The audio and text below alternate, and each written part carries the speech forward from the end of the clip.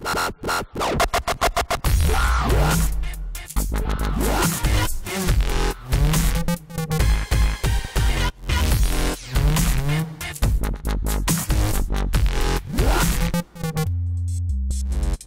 this is Christian Buckley doing another MVP Buzz Chat, and I'm talking today with Daryl. Hello.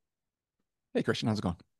It's going pretty well. And Daryl, for folks that don't know you, who are you, where are you, and what do you do? My name is Daryl LaBar. My tagline is Daryl always raising LaBar. Had a wonderful coworker that bequeathed that to me on some company meeting one time. It's like, hey, this is Daryl always. I was like, that's great. I never even thought about that. So special thanks awesome. to Good branding. Brandon McGann, if he ever listens to this. But so that's who. It's my name, at least. I'm currently in Fishers, Indiana, which is just outside of Indianapolis, which is right next to Carmel, Indiana, which is actually the roundabout capital of the North American continent. I don't know if you knew that, but okay. So Carmel has, I think, 175 roundabouts or something ridiculous. Wow. So it's kind of an unusual. If you like roundabouts, I think that's a great thing. I love roundabouts versus lights, but some people, every person that is near the area that doesn't go there is like, this is a bad idea, but every person that lives in the area is like, this is awesome. We love it. So, it is fantastic. And I should also point out that if they're putting a roundabout in your neighborhood, if there's a traffic cam, watch that for the first few weeks, because that's at the beginning when it's new. That's when you start to see like the truck not paying attention, going up over the middle, and all the so if you're into that kind of stuff out on YouTube, follow the traffic. Yeah. Yes. Yeah, I do. I watch lots of videos and lots of interesting things. I like learning. And one of them was a guy in traffic stuff. And he usually he's in California or whatever, talk about the interstate here or there. Then he spent 2 episodes this last week, 2 weeks entirely on Carmel, Indiana. I was like, hey, I've been there. I drive around that. I've been in that place. So it was interesting to see that. So that's kind of funny. And so what do you do? What does your business do? Yes. So I have been working for myself. My business is called Gap Integrity. I haven't ever actually, I bought the domain for the website, but I've never actually created a website because I've always had work to do. And so I was like, well, I've got stuff I need to do rather than like advertising stuff. So, yes. So, but I am a longtime Microsoft, formerly CRM, but Dataverse Power Platform developer. Got my start way back in the day with VB6 right out of college, and then I started working .NET, and then I got transferred over I took a job at a consulting company, and they said, hey, we need someone to learn CRM. Would you be interested in doing that? I was like, sure. So that was in December of 2011. So it was a CRM 4 to 2011 migration project, and I've been on the Dataverse CRM Power Platform ever since, both model-driven and Canvas apps. So very cool. All that kind of stuff. Yeah. It's funny. I left Microsoft in 2009. I went to work for a little company that had Dynamics, like everything. It's all automated. It was cool. Then we got acquired less than a year later by a company that was all Salesforce. And so that was my only window into like you actually using day in, day out, and the Microsoft technology. And I know it's changed a lot since 2009, early 2010. Yes, a lot of stuff has changed, and some stuff hasn't changed at all. So that's good. I don't tend to do well with having to learn everything brand new. And so having the same basic plugin structure since 2011, the same interface you're working against and implementing, makes that life a whole lot easier. But then there's everything else under the sun has changed with it, though. So you get the best of both worlds. You get some stuff that stays and some stuff that changes.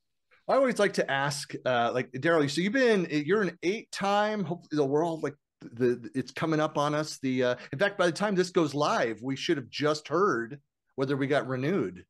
Yes. Yeah. Yes. But so you've been for a while, but I always like asking people about their origin story. So how did you become an MVP? How'd you hear about it and get involved? Yeah. So hearing about it was listening to some podcasts, the CRM audio podcast specifically. And that's really kind of funny because the guys that are on that podcast, I always listen to them at 2X. And so when I met them in real life, in person, at MVP Summit, when I became MVP, I was like, why are you talking so slowly? I was, oh yeah, because I'm used to just hearing you in 2X all the time. Yeah. So that's kind of funny. So that's how I first started. What is an MVP? Because I didn't even know what it was. And got in contact with a couple other MVPs, and I liked teaching people. And so I was always kind of showing people stuff. And primarily my I guess first foray into the community was way back in the day, MVP was creating a toolbox, a open source platform for people to use tools in the CRM dynamic space. And I was one of the first people to create a tool for it, a plugin for it. And I happened to create two of them. And I realized there's a lot of duplicate code. So I wrote a big blog post about, hey, this is how you could, if you're going to write these things, use this base class. It helps simplify stuff. And I shared it with him, and he's like, hey, that's great. Can I use that? And I was like, sure. So he took my basic base class, and that's still the same class that's been used by, well, probably 200 different plugins since then in that external toolbox. So yeah, that was kind of my first foray into that. But yeah, I don't know. You never know exactly what it is that you do that gets you over whatever the hump is from non-MVP to MVP. But that's right. It's a black box from Microsoft. Yes. I mean, ultimately, they decide, and it's different for everybody, right?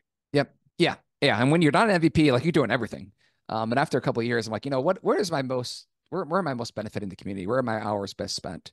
Where's my and where my energy is best spent? And so, I could spend days and days writing blogs, but I don't think that's really, I'm not going to be that good at as other people. I'm not going to write interesting stuff or whatever. Every now and then something interesting will come up and I'll write a blog about it, but that's not where the community, where I can bring value to the community, creating tools, sharing that knowledge, speaking. Those are areas that I enjoy, and maybe that's why I'm good at it, but B, I feel like I'm good at it as well. So yeah, so those are the things that I hope keep me in the MVP community going forward, is creating tools, giving that away, and sharing the information with people. So yeah, I think that's one of the, you bring up a good point, that you have to find the thing that you enjoy doing and surface that the right way.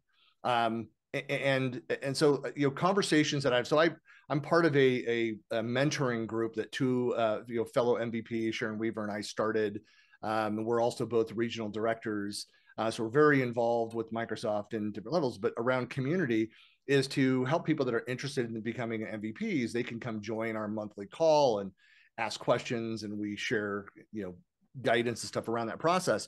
But we've actually had some people that have said, hey, I realize now this is not for me, because to do the types of content, the contributions to the community, they're like, yeah, I really don't enjoy blogging or speaking or doing all the other things. And they said, I would have to go too much out of my comfort level, for that. And then, like, it's great that they're able to self-identify that, and be like, hey, it's not for me.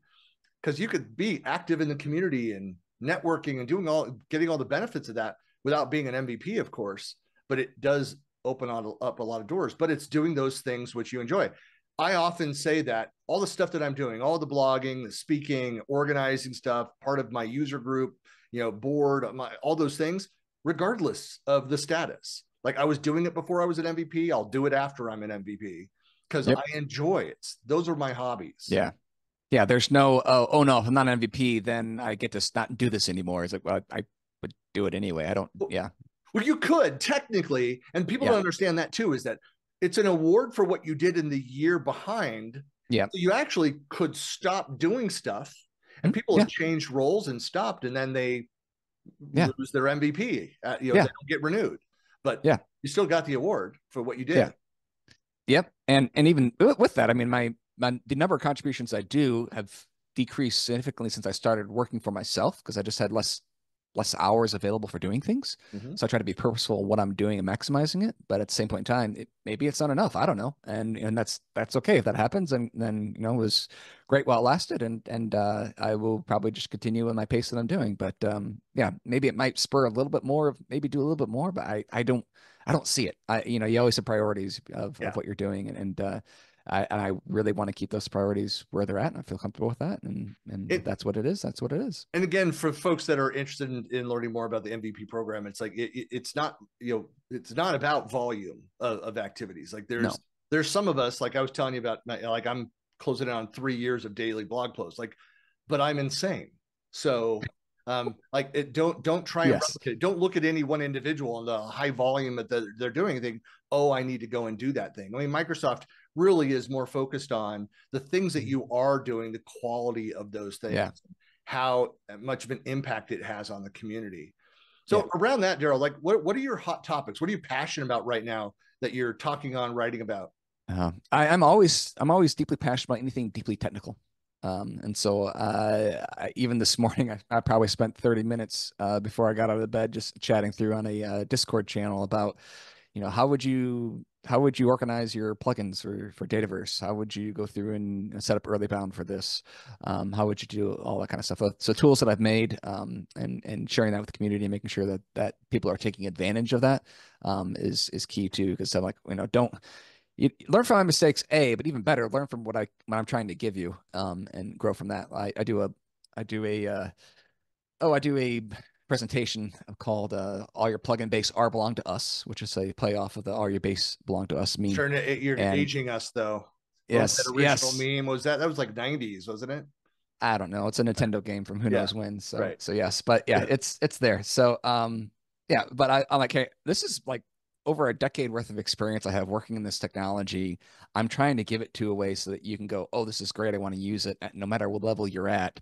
Here's things you shouldn't do. Here's things you should do. Take what I have and copy and paste it. I don't care. Like nothing would please me more than I walk into a project and go, oh, someone's using something that looks like they copied and pasted it from me. That's awesome. Like that would be great. I mean, I would prefer if you actually just referenced it, and that way any changes I make you get to use. Yeah. But I'd much rather you do that than do nothing at all. And so if it's easier just to copy paste, sure, go ahead. Doesn't bother me one. I'm not gonna be like, why? It's like, cool. I can't believe they did that.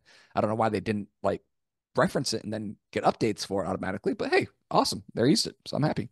Yeah, there's something to be said about that. Every once in a while, I mean, there have been, I mean, there's still some sites out there that will, Mm-hmm. that were going in and not citing the work of others, pulling in and like republishing on their site, like, hey, look at this solution, like that. That's just, that's unethical. It's fraudulent. Like they're promoting a business, promoting other people's. But I had people like all the time reaching out and be like, hey, could I quote you from this, your blog post? I'm like technically, you don't even need to ask for that. Just properly cite my work. Yeah. And Well, yeah, even with the licensing I have, like I don't even require that because it's just MIT license. You can do whatever, like you don't have to do it. Now, common courtesy would be probably A, nice, and B, more likely just to know, hey, has this been updated? Maybe I need to go back to the source and see if it's been updated. But almost everything that I provide is, yeah, a way for you to easily consume it. And yeah, you don't have to use it. Like I'm standing on the shoulders of giants. If you're standing on top of me, I'm more power to you. I'm so happy. Keep on going. but I think this is something that people need to understand too. It's like, especially if you're trying to, I mean, there's a lot of power in being from a community standpoint in proper citations, Yep. referencing the source material around that, mentioning different people and things that are out there that influenced something you wrote, something you built, and things that are out there. And again, maybe they may never respond to that. It's fine. It's out there. You're not breaking any rules doing that. But no, but that's how you start to develop those relationships and Yeah. make those connections. And if you don't care about becoming an MVP, it's not about being an MVP. It's that, Yeah. I'm also independent with my company. I've got a number of clients. I know that if there's a question comes in that I can't answer, I know dozens of people that can, and I can Yep. then reach out to that network. So building that network, I mean, this is just it's why I love that so much about the open source model, and glad when Microsoft started making that shift and supporting getting more active. And yes, it still depends on the executive and the organization inside Microsoft Mm-hmm. and how, Yep. open they are to open source. But in the collaboration stack and the SharePoint teams, like that world, I mean, they are very much embracing that, the community side, and of course you've got all the patterns and practices teams and the resources that are out there, and that's a place where anybody could go and utilize that. You don't have to be an MVP. You can go sit on those calls, learn from others, Mm-hmm. and then you reuse the code, the patterns that are Yeah. out there, it's just a great way to learn. It's a great way to network. And then if you do have a desire to become an MVP, that's the great way to start it, because you have to get somebody's attention. One of the reasons I started doing open source code was not to become an MVP. I just really hated writing resumes. It's like if my code is being used by somebody like at their company, like, that's like the best. That's better than any resume. Hey, you guys Yeah. are using my code for this. Oh, we Yeah. didn't know that. Like I was hired on at a company before I started my own company. The last job I took, I was in charge of 20, 30-ish developers, and keeping and giving professional insight and technical insight and managing all these developers across the country, I guess. And they didn't ask me a single technical question. They didn't ask me, did I know what this was or that? They didn't, because they knew who I was from all the stuff that I had been putting out there. And so yeah, it was, I kind of had laughed at them. I was like, maybe should have at least checked on a little bit, but it is kind of even if you don't even want to become an MVP, if you hate writing resumes, just doing a lot of open source work is a great way to get your name out there too, and be able to have people, oh, I recognize you. So yeah. Well, that's also something for folks that don't know. Like even like when you say that, my first thought is just like, it's like, you really need a resume. My entire LinkedIn profile is just open, all the details there. Like, and so I do the LinkedIn has the resume generator. Yep. Print out what's there. When people ask for that, that's what I do. And I just send them. I was like, it's all there with links to the companies, with people, like you could see references on there, all that. But for folks that are involved in the projects, like you can actually add, and you see this all the time with people that are very active in the open source community, is that they'll have their role, their title. I don't know if you have this on your profile, but you can actually then list the projects with links to GitHub and other places where you're active around that. So it just becomes that single place where you can go of all of your current and past, history. Yeah. But yeah, that's a great point. So then they could just focus. They just then focus on like the cultural fit aspects of the project, or the role. Yeah, that's really what it is. Who are you? What do you like? What are you going to be like in a situation? How do you handle conflicts with this and the other thing, and that type of stuff. This conversation, those types of conversations, and then, and I always like to ask, what's the best and worst part of working at this company? Like that's always a good question. I think everybody should ask them before they hire on somebody. That way they can have an idea. What do I need to care about? Is it be a big deal or not? And then, what do I have to look forward to? And then same point is like, what is it about me that scares you? What are you most concerned about with me? And yeah, that's a valid concern. Or hey, no, it's not a valid concern because X, Y, and Z. And what are you most excited about? Yeah, that's excited about too. Because if they're excited about something that I don't like doing, that's kind of a bad fit to begin with, indicator, right? Yeah. Yeah. Or if they're really, go ahead. Well, just how they respond to that question too. Yeah. We've all had those. If you've been working long enough, we've all been. I've hired and fired people. I've been hired and fired. I've around that. If I had a more open, upfront relationship with a manager, with a VP, whatever it is that I'm going to be working with, if you ask a question like that, and if they give you kind of the rosy, glossy, generic answer rather than give you any insights, that should be another red flag. Yep. It's if they can't say anything wrong to the company, there's probably a lot of stuff that's wrong, right, or something. But yeah. What's interesting. So what are your, in the community stuff, what are your primary contributions? Like, so building the code, doing the things, are you out there speaking at events? Are you active in the user group, kind of other stuff? What are your contributions? Yeah, so I do some speaking, not a whole lot as much since COVID kind of dried up a lot of the speaking activities. I will be speaking at the Microsoft Power Platform Conference in Las Vegas here. Yeah. So I did get in this year. I've been trying to get in for a couple of years. Come say hello. I will be there. We'll have to, meet up. I hate Vegas, but enjoy the conference. I think the last time I was there we were flying through from Mexico on my honeymoon. And we put $5 in the I call it the vending machine, but in the slot machine in the airport, and didn't win anything, and that was it. So that was, I think, the last time I was in Vegas. That's a very common, appropriate experience for that. Yes. Yep. Yeah. I had driving through Nevada when I was a kid. I remember with my aunt, we went into like a 7-Eleven or something, and driving through Nevada, and she wanted to make a point of like why gambling is bad to the kids. And we stood there, and she put in a couple quarters and won like $500 one spin. It's like bad lesson, life lesson here. Well, this is awesome.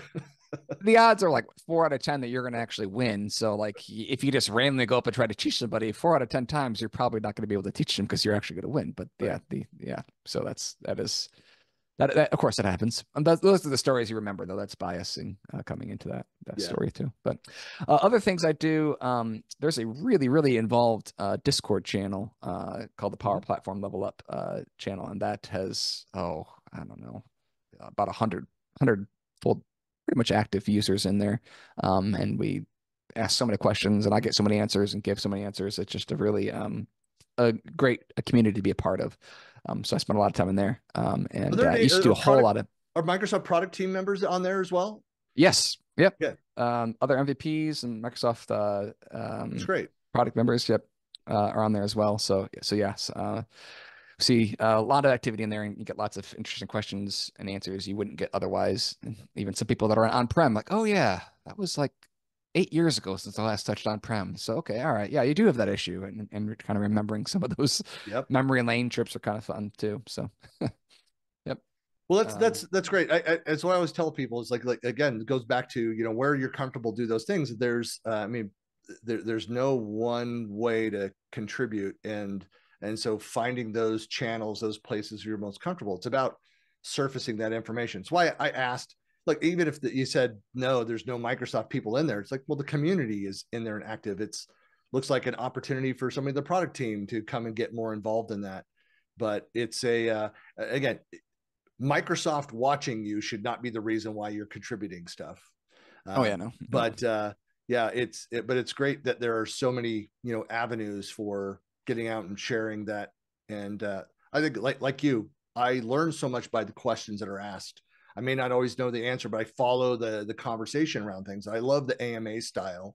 Yeah. And there's various sites and communities where I go and, you know, just to learn from, you know, the variations that are out there of any solution, just because there's so many different, you know, license types and scenarios and industry specific solutions for those. One person can't know everything. So it is a constant learning opportunity. Totally. Well, Daryl, I really appreciate your time getting to know you. I will look for you. We'll definitely have to connect in Vegas in September. Looking forward to that. But in the meantime, for folks that want to find out more about you, where are you most active in social? Where can people find you? Finding me on LinkedIn is probably the easiest way. Using my name, Daryl LaBar. I think it's fairly unique out there. I'm also out on Twitter. Or X Twitter, I guess. I refuse to call it X, like Twix. I like X Twitter better. X Twitter, as well. And LinkedIn is entirely professional. X Twitter, you may get. I'm a big football fan. I played football in college, and so I do have some Colts stuff that I do, Indianapolis Colts stuff that I do post on there. So you may get a little bit on there in Twitter, not a whole lot. My friend actually is. He is a reporter for the Colts, for the Indianapolis Star. So I get a lot of inside information for him, and I repost some of the stuff sometimes. So outside of that occasional non-thing, it would just strictly be very business specific stuff that I do that. So those are the two ways to reach out. And any of my tools, they all are on GitHub, and you can go and put comments and questions and issues on there as well. So yeah. Excellent. Well, of course, I'll have links to all these profiles out on the blog and on buckleyplanet.com, as well as out on YouTube and on the podcast. So definitely check it out. Reach out to Daryl, connect. As I always say, that MVPs are the friendliest people in the world. Like, we are super connectors. So we're always happy to meet people and just mention where you heard about it, when you saw them, and you know, to put the connections together. But I probably would be amiss to say, make sure you check out my podcast, the XRM Toolcast, with former MVP, now Microsoft employee, Scott Rowe. And I do things on tools in the community. So tools and topics in the community. So make sure you check that out as well on YouTube, as well as on podcasts. So yeah. I've got it in the list of the links, so we'll have it all there. So thanks a lot, Daryl, for your time. Yep. All right. Good meeting you. Thank you, Christian. Bye.